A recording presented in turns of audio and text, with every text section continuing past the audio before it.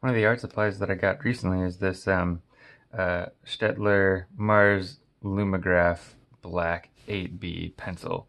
Um, it's definitely got a heavy amount of carbon in it.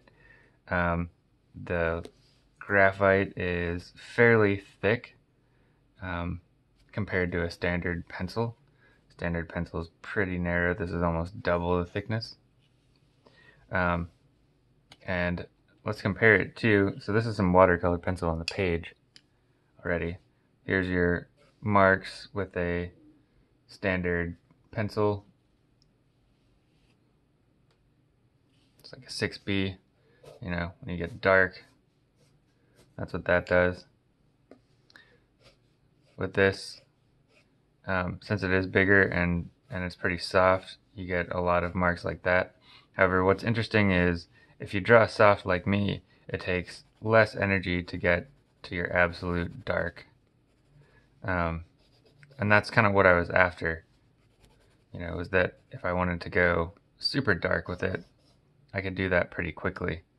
And then, you know, the other thing too is when you get really, really dark with graphite, you know, it gets shiny and reflective. And some people don't like that. I kind of like it. But then when you get dark with the Mars Lumograph A, it's physically darker because there's carbon and it's more charcoal like, and it's more matte. It's not as shiny. There is some sheen to it, but it's not too distracting. The feel is totally different. You know, graphite has this kind of like slick feel. This feels a little more buttery,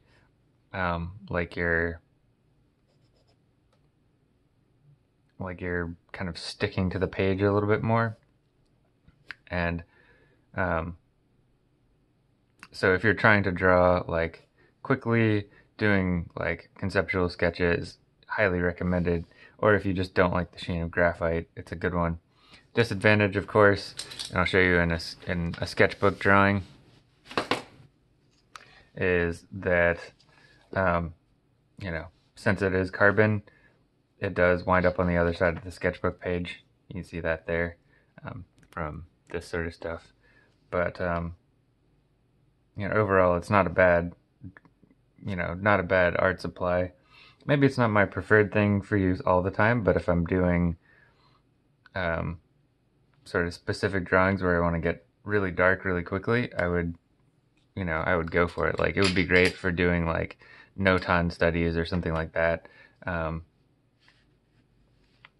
for sure, where you're just using like a super dark, you know, 2 to 4 values, it'd be great. So maybe that's how I'll use it from here on out.